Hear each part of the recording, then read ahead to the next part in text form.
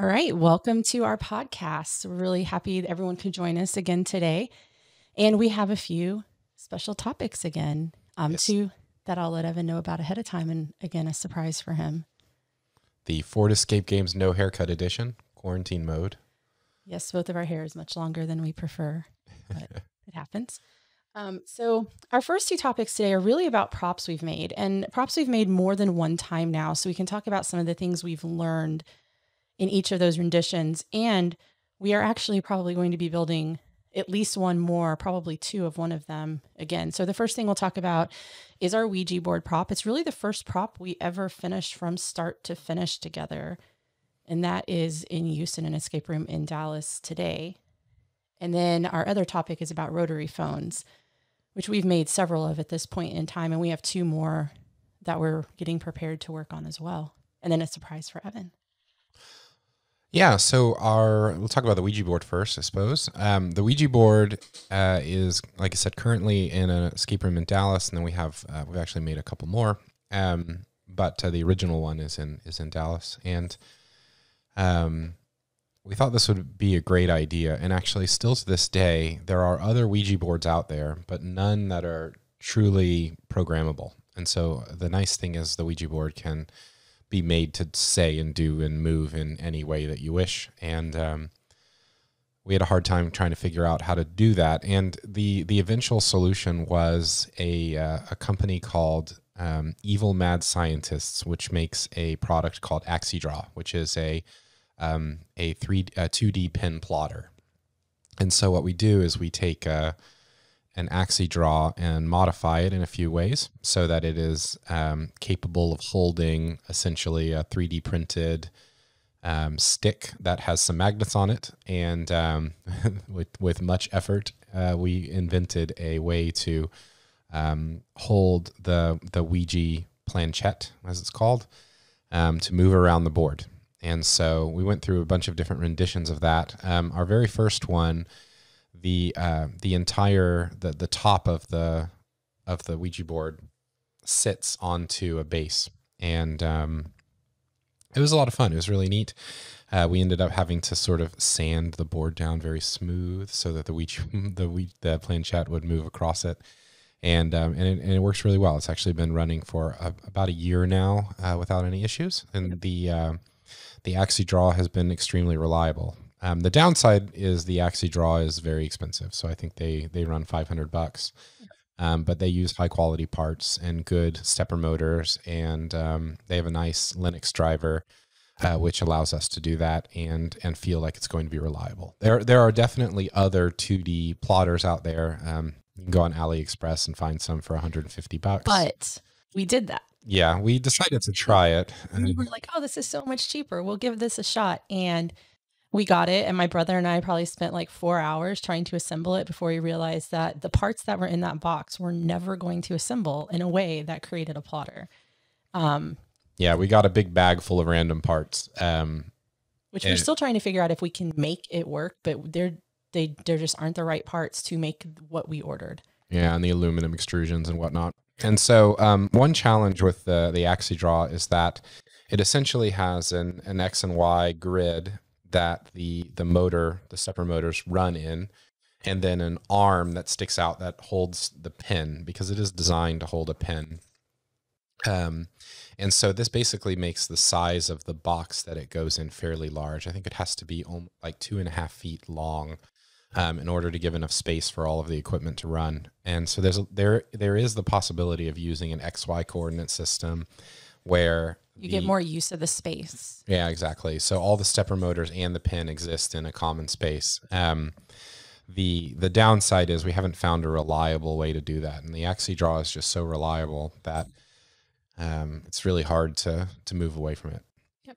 But it's a fun one, and I've seen people interact with it the first time, and it's kind of spooky. I will make sure we have some video recordings of the first one we made, a few of the second one we made as well. So we can go ahead and put links to those. One of them's already on YouTube, but we can go ahead and add the other one, so you'll have access to that video as well.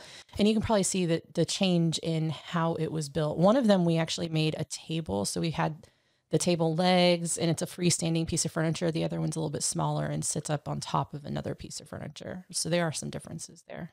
Yeah. And so the technology behind how it works is the AxiDraw, and then we're using a Raspberry Pi and an RFID reader. And so we 3D print the planchette, and we embed magnets in different polarities and different non-mirrored locations so that the planchette only goes on one way, and an RFID in the corner. And so when you set the planchette down in the right place, which is part of the puzzle, the AxiDraw will go pick it up and then draw everything. And the way that we do that is by using AxiDraw's CLI interface. So they have a Linux compiled CLI control, and you can actually just tell it to follow an SVG file. So ultimately, what the escape room owner gets is they get a picture of their Ouija board as an SVG file, and what they can do is just take a pencil or their mouse and draw the path that they want the AxiDraw to take right on that picture, and then upload it as the SVG file. And so it's quite easy to adjust what you want it to say and do because it's just following a standard template. Yep. And as the stepper motors are used, there's some unintended but kind of creepy side effects that came into play for us for the Ouija board. But they change direction so often that it sounds kind of spooky unintentionally.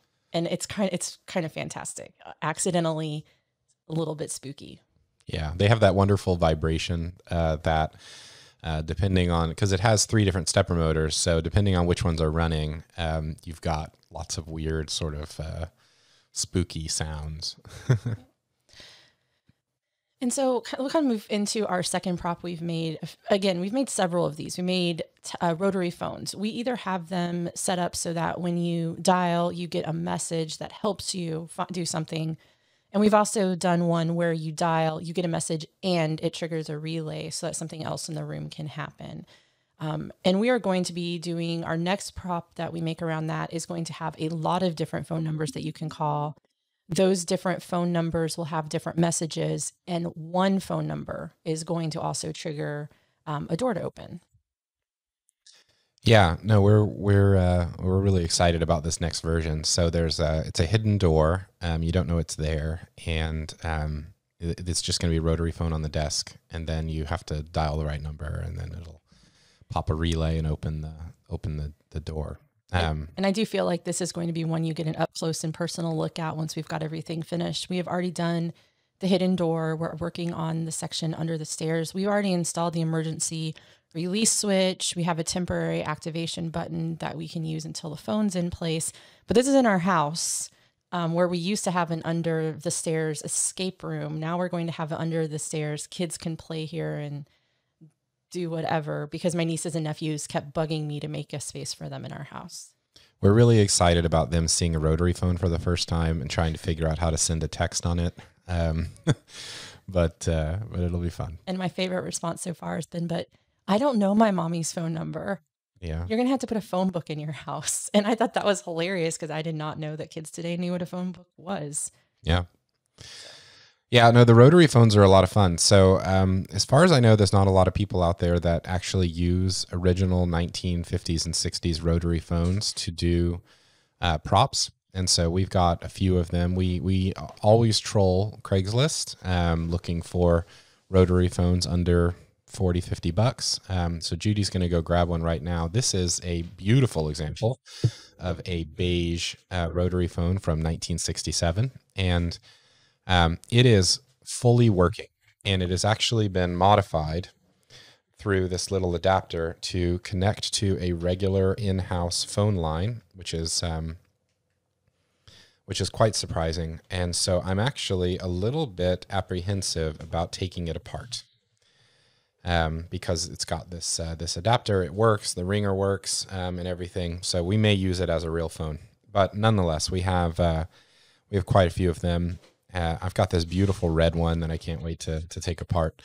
But through a ton of research, we were able to figure out how to interface into the existing speaker and microphone in the phone, as well as the dialing mechanism. So you actually hook your Arduino up to the physical mechanical pins that are tapping, which is what that clicking noise is, and you count them, and that works great. So you're able to actually figure out very reliably what number they're trying to dial. And we used so it's an Arduino Uno with a mini DF MP3 player. And so we had to go scour the internet for a dial tone and you left the phone off the hook message and you dialed the wrong number message and the little dot, some of the dots. And it was a really interesting experience that even adults our age who looked at it were like, oh my gosh, this is amazing. So. Yeah, if you've ever used an old rotary phone, I got a real kick out of it. I'm old enough to have used them to actually dial real numbers. I think kids today probably wouldn't have the same satisfaction at hearing the phone off the hook noise, but I loved it. And the mini DF player, they're very inexpensive audio players, so they don't have any amplification in them. They're just these little bitty boards about that big, about an inch by an inch, and they take an SD card. It has been quite reliable and it's worked well. I will say that they are extremely buggy. Maybe not buggy, but perhaps designed with a certain use case in mind. And so I spent maybe 10 minutes getting it to work and then 300 hours coding around all of the challenges. So I wouldn't necessarily recommend the mini DF player, but it does work. And after some effort, it works great. So we just keep using them because all the coding's done and they're quite reliable. They seem to work for a long time. And the only thing we haven't figured out on a rotary phone, if someone out there knows and would like to help us out, is how to use the bell inside the phone. Yeah. We've used the speaker, the mic, the dial, everything else except the bell that when the phone rings. Yeah. So the bell, it's actually two bells and then a hammer, and there's like an inductive motor, kind of like a solenoid that runs at 48 volts on and off, and it pushes the little ringer left and right. And I've not actually tried building a 48 volt transformer into the phone off the Arduino's power output. I'm not sure if that would work. But if somebody has a circuit design for how to fake the bell ringing, that would be great. My next step was actually going to be to replace it with a different kind of bell that I could run on 5 volts, with just maybe even use a little servo motor or something like that. But we'll see. At the moment, they don't ring. Yeah, that would be our lack there. So I have, as usual, a surprise for Evan. This one, again, I really tend to like to bring things I know he doesn't like out. So I'm going to let him put that phone away.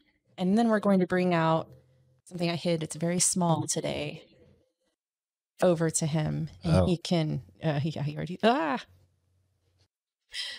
you go. Yeah. Have fun with that. So, these you get in the package whenever you buy a prototype kit for Arduino or Raspberry Pi. I have an Arduino right here, actually. So this is a genuine Italian Arduino Uno, and it's hooked up to a MediaWiz Sprite. This is actually a really cool combination if you need to play video. So this would be great for like a fake window that had video shown on it or things like that. I've been very impressed with these devices. They're about $100, and you can use an SD card or a jump drive loaded with any kinds of different files, and then you can control it with very simple commands from the Arduino. So you simply hook it up to a software serial, and you plug that serial connection into this little expander board that it comes with, and you can do all kinds of crazy stuff with it. So I've been very, very happy. And we're using these Dupont connectors and these little things, just like this thing, and to make that connection. And so, the connector at the end here is called a Dupont connector. I don't know why it's called a Dupont connector. Maybe someone can tell me. And I hate them, and I hate everything about them. So they're great for prototyping and testing because you can move them around. But our problem with using them in real life applications is if that thing that you put them in is going to move or wiggle or in any form, they have a tendency to come undone. And if you watched, I don't know if I've even put this out yet, but if you've watched the inside of our suitcase prop where there's a ton of wires, most of the things in there that came undone over time were Dupont connections, which is part of why that prop is no longer functional. Yeah, in the beginning, we actually bought the tools to make our own Dupont connections. And so I've made thousands of Dupont connections because we thought that would be a good way to put props together. But what we've learned is that over time, they slowly shake apart. And actually, you can even see this one here is already loose. So just from sitting on my desk and moving it around, it's slowly coming out of the connection. So instead, what we usually do is we will buy a prototype hat shield. Hats are for Raspberry Pis. That goes onto this Arduino. So the whole thing stacks on top, and then we will solder the connections that actually go to the different props. And we have never had one of those fail. And the advantage is in the event that the Arduino does fail, which all, these genuine Arduinos generally don't fail. But when they do, you can just pop it off, pop a new one on, and voila, you have a fully operational prop. And I don't think I have one of those really handy right now, but it's very similar to this, except maybe without 4 relays on it. And actually, Evan can show you up close there. Yeah. It's pretty similar, except that instead of having the 4 relays on there, it has solder points where I can solder the connections that go to the actual, like the RFID reader or something else within the prop. And then on the back side, there's a bunch of pegs that line up with the spots on the Arduino. So we can solder to that board and then plug it into the Arduino. And if for some reason something happens to the Arduino, we can just upload the code to a new Arduino and replace the Arduino without having to replace all of those connections too. Yeah. And so this was once again from our wonderful local electronics store, Tanner Electronics. These are $28 online or $6 at Tanner. We have a few of them we bought just in case. We don't use them very often because honestly, typically we have a more complicated circuit that's necessary to run on the Arduino. So we usually use off-board relays, but sometimes you just need to pop a couple of relays with some code, and these things are wonderful for that, and they're very reliable, and they don't fall off. Yep, they're great. And again, a lot of times we only have 1 relay, not 4, so that's also another reason we don't tend to. But they're a great tool. Yeah. Yep. Any other final thoughts on our Ouija boards, our phones, on the Dupont connectors? Yeah, well, just that, Dupont connectors are quite useful, especially when you have a breadboard that allows you to build a circuit. And everything you see online, whenever people talk about making an Arduino project, they're going to use a breadboard and these little connections with the Dupont connectors on them, and they work fine. And I even will clip them into alligator clips to extend them. But I would highly recommend that as you make a final prop, you pull them out and replace them with something that's going to last. A little more permanent. Yep. Absolutely. Well, thanks everyone for joining us today. I know that was a lot of technical talk there from Evan, but those are all things that we've worked on quite a bit. And we're really proud of the phones that we've put into rooms. The Ouija board's probably the favorite prop of mine that we've made in a really long time. And so I'm glad we could share some of that with you today. I'll put you some links and stuff to other resources that we talked about. And if you have any questions, put them in the comments below. We'll be sure to read those and reach out to you. And thanks for joining us today. We'll see you soon. Yeah, thanks everyone.